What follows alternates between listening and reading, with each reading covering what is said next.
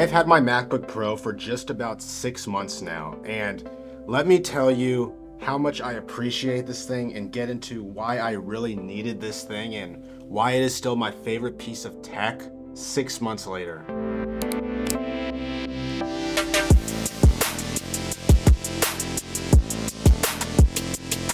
My name is Joseph Lipsen. I'm a content creator based out of Seattle, Washington, and I like to make tech videos and make filmmaking videos and kind of put them together. So if you're into the same thing as me, make sure you hit that like button, hit that subscribe button so you can follow along on this journey. So I'm gonna touch on in this video 3 things that I've really grown to love about this MacBook Pro in the 6 months that I've had it. So this is a 16-inch MacBook Pro M1 Max, and inside of this body it has a 10-core CPU, a 32-core GPU, and 4 terabytes of internal storage. So the first thing I want to touch on is Apple Silicone, and that's the main reason why I upgraded to this device was because of Apple Silicone and the M1 chip and now the M2 chip. So first, let's talk speed. This computer is so fast, and the M1 chip is built so you don't really have to upgrade over time. What we saw with the Intel chip was year in, year out,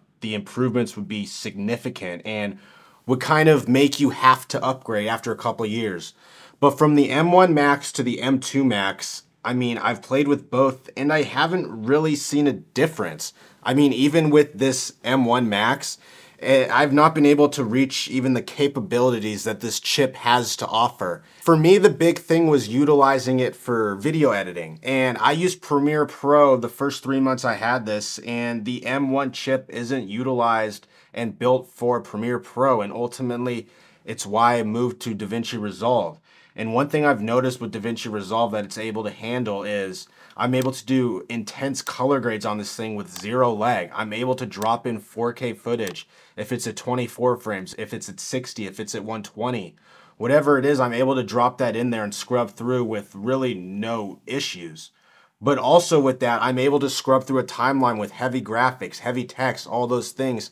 And it doesn't slow down my process with scrubbing and the issues I would have while running it in Premiere Pro. So that's the first thing. And then with this, I've never felt the computer actually heat up. Previously with my Intel Macs, I mean, heating would be a big issue that I'd run into with these MacBooks. And it was always something that became an issue when I'd be editing on my lap and I'd feel the thing literally burning me.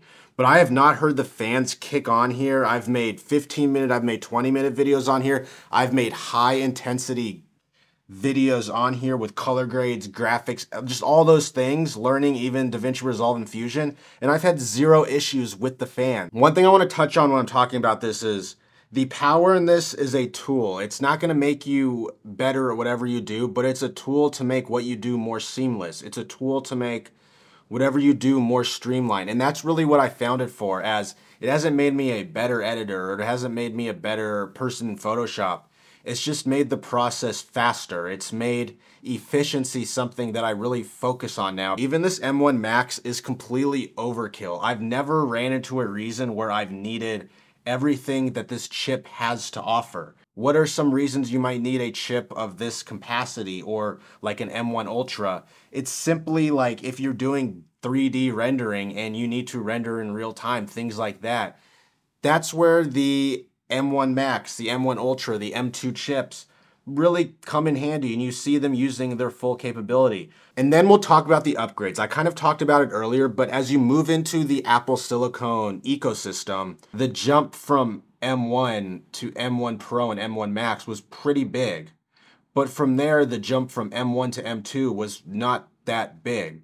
The jump from M1 Pro to M2 Pro, M1 Max to M2 Max, it was not significantly that big, and for that it means you don't have to upgrade year in, year out, and this device that you're spending, like in my case, $6 grand on, is going to help you throughout the years, and you don't have to worry of upgrading becoming a thing. And then finally, for like an everyday user, I talked about this thing as like a content creator, but for an everyday user, like you'll get away with the M1 or the M2. Like the speed in and out of apps with this thing is unbelievable. Your day-to-day on this thing, emailing, all those things, I mean, it works fast. It works like you'd expect a MacBook to work, and that's not really what the chip's utilized for, but it's nice to know you have that power in there if you ever do want to do something in the creative field or like the coding field that would involve a lot of the horsepower in this computer. Next up, let's talk about the aesthetic of this computer. And I mean, we're at the time where it finally happened. We had these Macs that the goal was to get them as skinny as possible, and it's a thick MacBook now, and we have a big trackpad. We have USB-Cs on this thing. We finally have the SD card reader available in this computer, which is, I mean, for someone who uses an SD card, like, thank you, Apple. HDMI is back in this thing, and I mean, sometimes you just have to take thin and substitute it for productivity, and that's ultimately what they did, and I'm a big fan of it. We have the updated speakers, which work very nice with this thing, the big trackpad like I talked about, and this new look keyboard, which ultimately a great touch. I mean, it's a heavy, heavy MacBook, but they made it feel premium. They made it feel like it is a computer that you spent a lot of money on, and it just feels like an overall nicer product than the last one. Next up, let's talk about the screen. So as I turn this around, and you can see a little bit on here, you'll see it in B-roll, but the screen on this thing is unbelievable.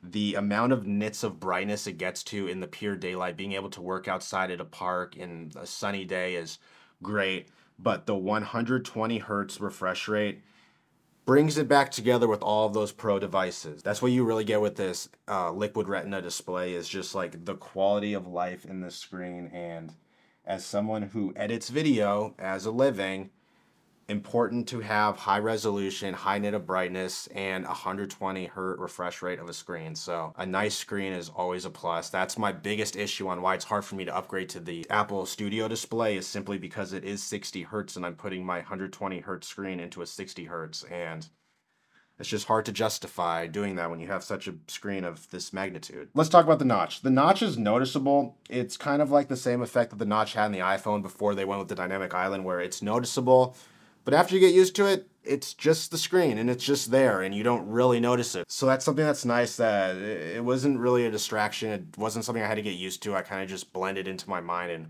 was another piece of the MacBook. And then finally, this is the 16-inch. I was back and forth the entire time on the 16 and 14-inch, and ultimately went with the 16-inch because in your mind with buying things, I've never been like, oh, I want a smaller screen. It's always been, oh, I want a bigger screen. So that's the reason I got the 16-inch.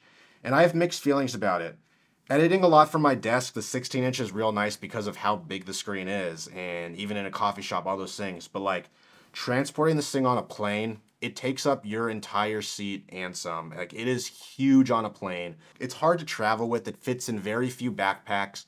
You can't fit in a backpack with a case. So if I were to do this again, I'd probably get the 14-inch MacBook Pro just so I had something a little bit more portable, because I am going around with this thing a lot more than I thought and throwing it in a backpack a lot more than I thought. So that's kind of my only regret with this computer, is going with the 14-inch. But I had two big decisions when buying this. It was 14-inch or 16-inch, and then how much SSD internal storage I would get. And I ultimately got 4 terabytes, which is plenty. I've made well over like 25, 30 videos on this computer, and I'm only at 1 terabyte, so that's nice, being able to have the internal storage this computer has. So overall, do you need an M1 Max or an M2 Max? The answer is no. This computer and the power in this computer is overkill.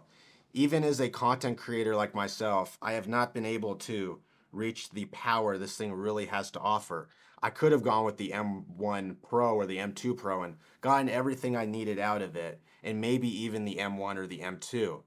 But with that being said, my only advice is, if you have an Intel Mac, make sure you soon switch over to the Apple Silicon ecosystem if it is an M1 or an M2. I mean, the only computer left that has an Intel chip is the Mac Studio, and people spent upwards of 35 to 50 grand on those, and they're not anything close to as powerful as the base model M2 or M1, which goes to show how powerful the Apple Silicon chip really is. That's it. I love this laptop. After 6 months, I would do it all over again. I would spend the 6 grand on this thing to spec it out the way I did, and I mean, it makes my job a lot more streamlined. It doesn't make it easier, it makes it streamlined, and it's a nice tool for efficiency in my workflow, and that's ultimately why I love it. But with that being said, thanks for tuning in. Make sure you hit that like button, hit that subscribe button, and I'll see you guys in the next one.